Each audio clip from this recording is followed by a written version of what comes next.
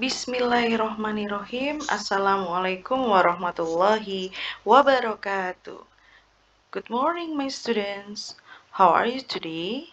I hope you are fine and healthy. Nah, baik anak-anak, this is for the first time we meet in class 5. Today we are going to learn about the Unit 1 Superminds Level 5. Unit 1, we talk about the disaster. What is that? Disaster, it means bencana. Okay, now I want you to listen the vocabularies in the Unit 1 about the disaster. Number 1, smoke. Yes, smoke. Smoke, it means asap. Number 2, what is that? Volcano. I repeat once more, volcano. It means gunung berapi. Number 3, temple. Temple. And number 4, columns.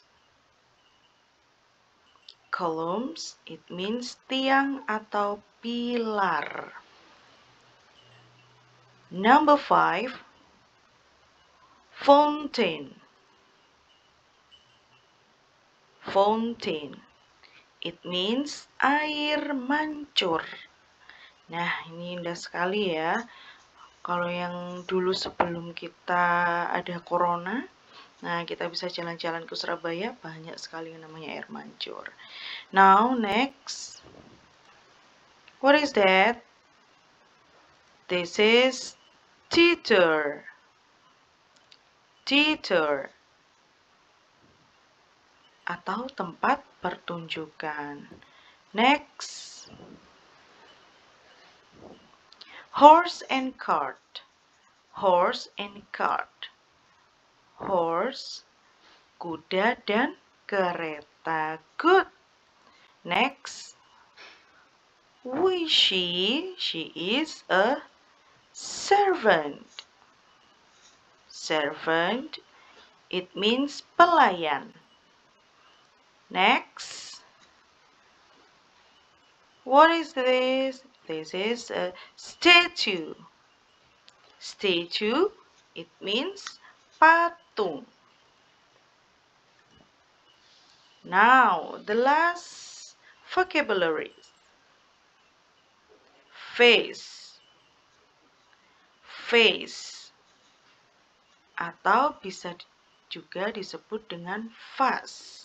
Nah, that's all the vocabulary in the Unit 1 about the disaster. I repeat once more. Number 1, smoke.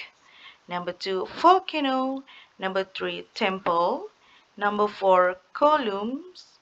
Number 5, fountain. Number 6, theater. Number 7, horse and cart. Number 8, servant. Number 9, statue.